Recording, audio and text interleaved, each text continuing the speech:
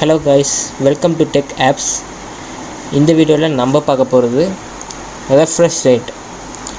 Refresh rate அப்படின்னா என்ன அப்படின்னு பார்த்துட்டிங்கன்னா ஒரு டிஸ்பிளேக்கு உண்டான ரெஃப்ரெஷிங் ரேட்.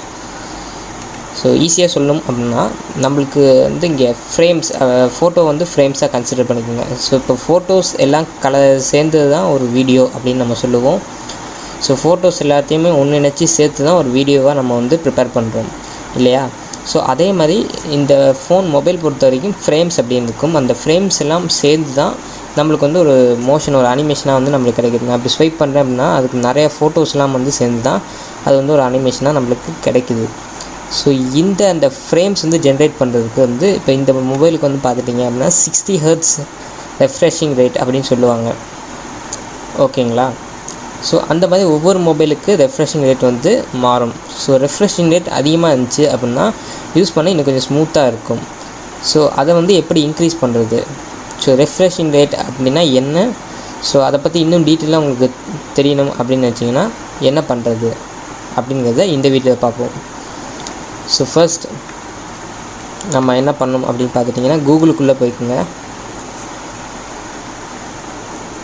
ஸோ கூகுளுக்குள்ளே போய்ட்டு ரெஃப்ரெஷ் ரேட் டெஸ்ட் அப்படின்னு டைப் பண்ணுங்கள். டைப் பண்ணிங்க அப்படின்னா ஃபர்ஸ்ட் ஆப்ஷன் இருக்கும், ufo.comனு இருக்கும். ஸோ அதை கிளிக் பண்ணுங்கள். கிளிக் பண்ணிட்டீங்க அப்படின்னா உங்கள் மொபைலுக்கான ரெஃப்ரெஷிங் ரேட். ஸோ இந்த மொபைல் 60 Hz தான் ரெஃப்ரெஷிங் ரேட் இருக்கும் அப்படின்னு சொன்னேன் இல்லையா? ஸோ இப்போ வந்து 75 Hz இருக்குது. இது வந்து எப்படி நடந்துச்சு? ஸோ ரெஃப்ரெஷிங் ரேட்டை எப்படி இன்க்ரீஸ் பண்ணுறது? ஸோ ஆக்சுவலாக இது ஹார்ட்வேர் பொருந்தப்பட்ட சம்மந்தப்பட்ட அந்த விஷயம். ஸோ ஹார்ட்வேர்ஸில் இது வந்து சேஞ்ச் ஆகும். ஸோ இதை வந்து சாஃப்ட்வேர்லேயே ஓரளவு வந்து ஆப்டிமைஸ் பண்ணலாம். ஸோ இங்கே வந்து ரெட்மி 75 Hz வரைக்கும் கொடுத்துருக்கலாம். ஸோ 80 Hz இதுக்கு நம்ம கொடுக்க முடியாது. ஸோ நான் 80 Hz இது கொடுத்து பார்த்துருக்கேன், பிளராக வந்து வரும். ஸோ இதுக்கு 75 Hz வரைக்கும் இந்த மொபைல் சப்போர்ட் பண்ணும். ஸோ இப்போ பார்த்துட்டிங்க அப்படின்னா நல்லா டிஃப்ரென்ஸ் வந்து தெரியும் உங்களுக்கு. ஸோ ஜஸ்ட் ஜூம் பண்ணி பாருங்கள். ஸோ இது வந்து உங்களுக்கு 19 FPSல ஒவ்வொன்றும் வந்து எப்படி கொஞ்சம் ஸ்டக் ஆகிற மாதிரி இருக்குது. ஸோ அதுவே 75 Hzல பார்த்தீங்கன்னா சும்மா நீட்டாக வந்து போயிட்டுருக்கு. ஸோ அப்போ இப்போ வர மொபைல்ஸ்லாம் பார்த்தீங்கன்னா பேசிக்கே 90 Hz இருக்குது, 120 Hz வரைக்கும் கொடுக்குறாங்க. ஸோ அதெல்லாம் எந்தளவு ஸ்மூத்தாக இருக்கும் அப்படின்னு பாருங்கள். ஸோ இப்போ 75 Hzனால யூஸ் பண்ணால் இன்னும் கொஞ்சம் ஸ்மூத்தாக இருக்கும். உங்களுக்கு பார்த்தாலே வந்து தெரியும், UI வந்து யூஸ் பண்ண ரொம்பவே ஸ்மூத்தாக இருக்கும். ஸோ 60 Hzல அந்த மாதிரி இருக்கிறது கிடையாது. ஸோ இப்போ நிறைய பேருக்கு ஒரு கேள்வி வரும், இதே வந்து எப்படி இன்ஸ்டாலேஷன் பண்ணுறது? ஸோ அதுவும் இதே வீடியோவில் வந்து சேர்த்துருக்கேன், அதையும் பாருங்கள்.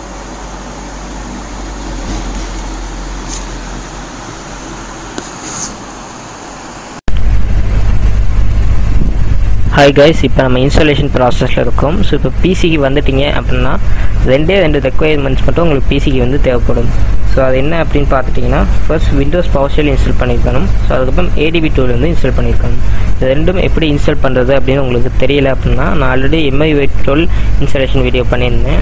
ஸோ அந்த வீடியோவில் நான் இந்த ரெண்டு ப்ராசஸையுமே சொல்லியிருந்தேன், கொஞ்சம் டீட்டெயிலாக வந்து விளக்கப்படுத்தியிருந்தேன். ஸோ மேலே ஐ பட்டன் கொடுக்குறேன், கண்டிப்பாக செக் பண்ணி பாருங்கள். ஸோ அடுத்து இன்ஸ்டாலேஷன் பொறுத்த வரைக்கும் ஜஸ்ட் கமெண்டை தான் நம்ம வந்து கொடுக்க போகிறோம். ஸோ ஃபஸ்ட்டு இந்த ஃபைல் வந்து எப்படி டவுன்லோட் பண்ணுறது அப்படின்னு பார்த்துட்டிங்கன்னா நீங்கள் ஒன்று கூகுள் பண்ணி பார்க்கலாம். For example Redmi note 5 dtbo அப்படின்னு டைப் பண்ணிங்கன்னா உங்களுக்கு இந்த மாதிரி ஃபைல்ஸ் வந்து வரும். ஒவ்வொரு ஹெர்ட்ஸில் இருக்கும். உங்களுக்கு எந்த ரெஃப்ரெஷ் ரேட் வேணுமோ அதை கிளிக் பண்ணி நீங்கள் டவுன்லோட் பண்ணிக்கலாம். ஸோ அப்படி உங்களுக்கு கிடைக்காத பட்சத்தில் கீழே டிஸ்கிரிப்ஷனில் என்னோடய டெலிகிராம் குரூப்போட லிங்க் கொடுத்துருக்கேன். ஸோ அதில் போய் நீங்கள் ஜாயின் பண்ணிவிட்டு எனக்கு ஜஸ்ட் உங்கள் டிவைஸ் நேம் வந்து கொடுத்துட்டு dtbo வேணும் அப்படின்னு கேட்டீங்க அப்படின்னா கண்டிப்பாக நான் வந்து உங்களுக்கு போஸ்ட் பண்ணுறேன் அந்த dtbo ஃபைலை. ஸோ இப்போ நெக்ஸ்ட்டு செட்டப் வந்து என்ன அப்படின்னு பார்த்துட்டிங்கன்னா உங்கள் டிவைஸ். ஸோ உங்கள் டிவைஸில் வந்து என்ன பண்ணணும்? உங்கள் டிவைஸில் இந்த dtbo இன்ஸ்டால் பண்ணணும்னா என்ன அதுக்கு செட்டப் பண்ணணும் அப்படின்னு கேட்டிங்கன்னா எந்த ஒரு செட்டப்புமே வேணாம். ஸோ ஜஸ்ட்டு நீங்கள் வால்யூம் டவுன் பட்டன் மற்றும் பவர் பட்டன் ஸோ ரெண்டுத்தையும் சேர்த்து ஒரு 20 செகண்ட்ஸ் வந்து ப்ரெஸ் பண்ணிக்கிட்டே இருங்க. ஆஃப்டர் 20 செகண்ட்ஸ் உங்களுக்கு ரீபூட் ஆகிட்டு ஃபாஸ்ட் பூட் அப்படின்னு சொல்லி டிஸ்பிளே ஆகும். ஸோ டிஸ்பிளே ஆயிடுச்சு அப்படின்னா ஃபாஸ்ட் பூட்டுக்கு போயிடுச்சுன்னு அர்த்தம். ஜஸ்ட் USB கேபிள் வச்சு உங்கள் PC to டிவைஸ் வந்து கனெக்ட் பண்ணிக்கோங்க. So PC to device connect பண்ணியாச்சு. இப்போ என்ன பண்ணுறது அப்படின்னு கேட்டிங்கன்னா ஜஸ்ட் ஷிஃப்ட் கீயை அழுத்திட்டு ரைட் கிளிக் பண்ணுங்கள்.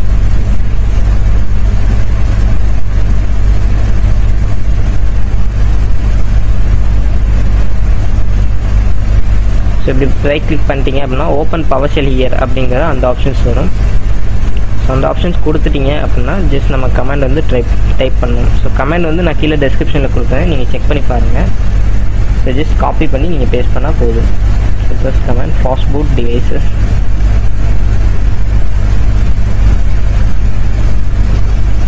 ஸோ இங்கே சைடில் பார்த்துட்டிங்க அப்படின்னா உங்களுக்கு ஆல்ஃபபெட்டோட ஃபாஸ்ட்பூட் அப்படின்னு வரும். ஸோ இது என்ன அப்படின்னு பார்த்துட்டிங்கன்னா உங்களோட டிவைஸ் ஃபாஸ்ட்பூட்டில் கரெக்டாக கனெக்ட் ஆகிருக்கு அப்படிங்கிறது தான் சொல்லுது. ஸோ அப்படி இல்லை ரெட் கலரில் இங்கே வந்துச்சு அப்படின்னா நீங்கள் கரெக்டாக ஃபாஸ்ட்பூட்டுக்கு வந்து போடல அப்படிங்கிறது அர்த்தம். ஸோ இப்போது என்ன பண்ணுறது அப்படின்னு பார்த்துட்டிங்கன்னா next comment fastboot flash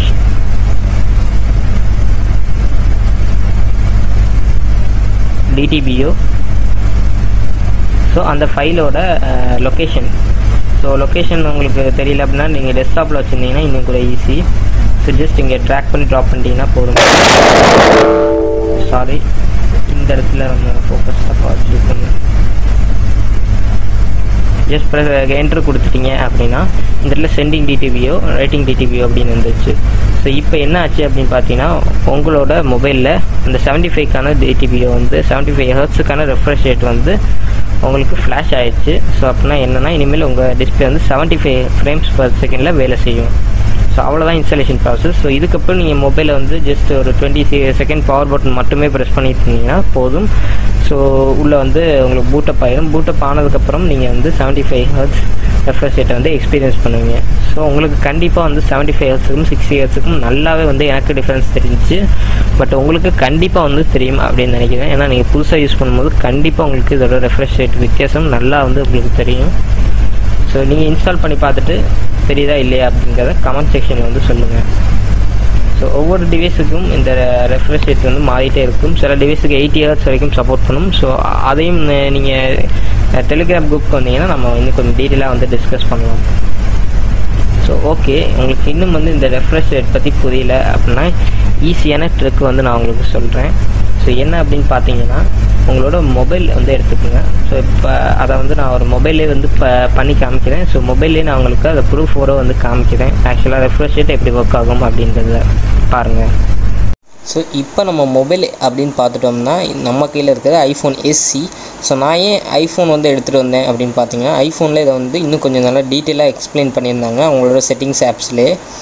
so அதை பார்க்குறதுக்காக தான் நான் வந்து உங்களுக்கு இந்த ஐஃபோன் வந்து எடுத்துகிட்டு வந்தேன். நீங்கள் ஆண்ட்ராய்ட் ஃபோன் தான் வச்சுருக்கீங்க, அதில் செக் பண்ணி பார்க்கணும் அப்படின்னு நினச்சிங்கன்னா கண்டிப்பாக வந்து நீங்கள் ஜஸ்ட் கேமரா ஆப்புக்குள்ளே போய் அதை வந்து செக் பண்ணி பார்த்துக்கலாம். ஸோ இப்போ நம்ம வந்து ஐஃபோனில் பார்ப்போம். ஸோ செட்டிங்ஸ் ஆப்ஸுக்குள்ளே நீங்கள் ஃபர்ஸ்ட் வந்து போக வேண்டியது இருக்கும். ஸோ அதுக்கப்புறம் நீங்கள் வந்து ஸ்வைப் பண்ணிங்க அப்படின்னா கேமரா அப்படிங்கிற அந்த செக்ஷனுக்குள்ளே போயிட்டீங்க அப்படின்னா ரெக்கார்ட் வீடியோ ஆப்ஷன்ஸ் இருக்கும். ஸோ இங்கே இப்போ ரெக்கார்ட் வீடியோ ஆப்ஷன்ஸில் உங்களுக்கு வந்து இந்த இடத்துல 4 ஆப்ஷன்ஸ் வந்து காமிக்குது. ஸோ அது வந்து உங்களுக்கு தெரியுது அப்படின்னு நினைக்கிறேன். ஸோ அந்த 4 ஆப்ஷன்ஸில் வந்து 1080p 30 fps 1080p 60 fps அப்படின்னு இருக்குது. ஸோ இங்கே 60 fps அப்படின்னு என்னன்னு அப்படின்னு கேட்டிங்கன்னா 60 ஃப்ரேம்ஸ் பர் செகண்ட் வந்து உங்களுக்கு ஜென்ரேட் ஆகும். இங்கே வந்து 30 ஃப்ரேம்ஸ் பர் செகண்ட் தான் வந்து ஜென்ரேட் ஆகும். ஸோ கீழே வந்து என்ன கொடுத்துருக்காங்க அப்படிங்கிறத பாருங்கள். ஸோ 1080p 30 fps வந்து டிஃபால்ட்டாக இருக்கும். ஸோ 1080p 60 fps ஸ்மூத்தாக வந்து இருக்கும் அப்படின்னு சொல்லியிருக்காங்க. ஸோ இப்போ உங்களுக்கு புரிஞ்சிருக்கும் அப்படின்னு நினைக்கிறேன். நீங்கள் ஸ்மூத்தாக வீடியோ வந்து எடுக்கணும் அப்படின்னு நினச்சிங்கன்னா கண்டிப்பாக இந்த 60 fps மோடில் தான் நீங்கள் வந்து யூஸ் பண்ண வேண்டியது இருக்கும். ஸோ அதே மாதிரி தான் நீங்கள் யூஸ் பண்ணுற ஸ்மார்ட் ஃபோனும் உங்களுக்கு நல்ல ஸ்மூத்தான யூசர் எக்ஸ்பீரியன்ஸ் வேணும் அப்படின்னு நினச்சிங்கன்னா ஹை ரெஃப்ரெஷ் ரேட் கொண்ட மொபைல்ஸை வந்து நீங்கள் பர்ச்சேஸ் பண்ணிங்க அப்படின்னா பெட்டராக இருக்கும்.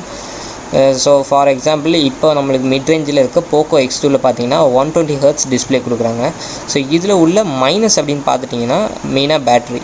ஸோ சார்ஜ் வந்து அதிகமாக வந்து இறங்க ஆரம்பிச்சிடும். எதனால அப்படின்னு கேட்டிங்கன்னா உங்களுக்கு ஸ்மூத்தர் யூசர் எக்ஸ்பீரியன்ஸ் கொடுக்குறதுனால உங்களுக்கு சார்ஜ் வந்து அதிகமாக இறங்கிடும். ஸோ அதனால தான் உங்களுக்கு 120 ஹெர்ட்ஸ் இருக்க டிஸ்பிளேல கூட அந்த மொபைலில் கூட உங்களுக்கு 60 ஹெர்ட்ஸுக்கான அந்த ஆப்ஷன்ஸையும் கொடுத்து வச்சுருப்பாங்க. ஸோ நீங்கள் வேணும்னா அதுலேயும் வந்து யூஸ் பண்ணிக்கலாம். ஸோ இங்கேயே ஆப்பிள் பார்த்தீங்க அப்படின்னா 130 MB வந்து இது கொடுத்துருக்காங்க 30 ஃப்ரேம்ஸ் பர் செகண்ட்ஸில் 175 வந்து 60 ஃப்ரேம்ஸு கொடுத்துருக்காங்க. ஸோ அப்போ அடிஷ்னலாக வந்து ஒர்க் நடக்குது அப்படிங்கிறத இங்கேயே நம்ம வந்து தெரிஞ்சிக்கலாம். ஸோ அவ்வளோதான் இந்த வீடியோவில் நான் வந்து உங்களுக்கு சொல்லணும் அப்படின்னு வச்சேன். ஸோ இப்போ ஒரு சில iOS மொபைலெலாம் பார்த்துட்டிங்க அப்படின்னா 60 ஹெர்ட்ஸ் ரெஃப்ரெஷ் ரேட் தான் கொடுக்குறாங்க. ஸோ அங்கே வந்து என்ன பண்ணியிருப்பாங்க அப்படின்னு பார்த்துட்டிங்கன்னா டச் சாம்பிள் ரேட்டை வந்து அதிகப்படுத்தியிருப்பாங்க. ஸோ டச் சாம்பிள் ரேட் அப்படின்னு பார்த்தீங்கன்னா நீங்கள் டச் பண்ணும்போது இந்த ரெஃப்ரெஷ் ரேட் வந்து அதிகமாகிற மாதிரி வந்து பண்ணியிருப்பாங்க. இது டச் சாம்பிள் ரேட். ஸோ இது பண்ணுறனாலையும் ஓரளவு ரெஃப்ரெஷ் ரேட்டுக்கு ஈக்குவலான அந்த ஒரு ஸ்மூத்னஸை வந்து கொடுக்க முடியும். ஸோ ஏன்னா சார்ஜிங் வந்து ஒரு மிகப்பெரிய பிரச்சனையாக இருக்கும் இல்லையா? ஸோ அதை தடுக்கிறதுக்காக ஒரு சில பிராண்ட்ஸ் இதையும் வந்து ஃபாலோ பண்ணுறாங்க. ஸோ இதையும் நீங்கள் வந்து நல்லா தெரிஞ்சுக்கணும். ஸோ இதெல்லாம் தெரிஞ்சுக்கிட்டு நீங்கள் ஒரு ஸ்மார்ட் ஃபோன் வாங்கினீங்க அப்படின்னா அது பெட்டராக வந்து இருக்கும். ஸோ இப்போ வர ஸ்மார்ட் ஃபோன்ஸ் எல்லாம் பார்த்தீங்க அப்படின்னா உங்களுக்கு 90 ஹெர்ட்ஸ் ரெஃப்ரெஷ் ரேட்டோட தான் மினிமமே உங்களுக்கு 13,000 ரூபாயிலேருந்தே 90 ஹெர்ட்ஸ் ரெஃப்ரெஷ் ரேட் வந்து கொடுக்க ஆரம்பிச்சிட்டாங்க. ஸோ நீங்கள் நெக்ஸ்ட் பர்ச்சேஸ் பண்ணுறீங்க அப்படின்னா இந்த ரெஃப்ரெஷ் ரேட்டில் கொஞ்சம் நீங்கள் வந்து கான்சென்ட்ரேட் பண்ணுங்கள். ஸோ அவ்வளோதான் இந்த வீடியோவில் நான் வந்து உங்களுக்கு சொல்லணும் அப்படின்னு நினச்சேன். இந்த வீடியோ உங்களுக்கு புரிஞ்சிருக்கும் அப்படின்னு நினைக்கிறேன். இந்த வீடியோ உங்களுக்கு பிடிச்சிருக்கும் அப்படின்னு நினைக்கிறேன். ஸோ பிடிக்கலைன்னா கண்டிப்பாக வந்து டிஸ்லைக் பண்ணிடுங்க. ஸோ எந்த ஒரு தவறுமே கிடையாது. டிஸ்லைக் பண்ணிவிட்டு எனக்கு கீழே கமெண்ட்டில் எதுக்காக டிஸ்லைக் பண்ணேன் அப்படிங்கிறத மட்டும் நீங்கள் சொல்லுங்க அப்படின்னா எனக்கு இன்னும் கூட ரொம்பவே சந்தோஷமாக இருக்கும் அப்படின்னு கூட நான் சொல்லுவேன். ஸோ அப்புறம் அந்த சப்ஸ்கிரைப் பட்டனை வந்து ப்ரெஸ் பண்ணிடுங்க. ஸோ தேங்க்யூ ஃபார் ஆல் வாட்சிங் this video. See you in next video. Thank you. Bye bye.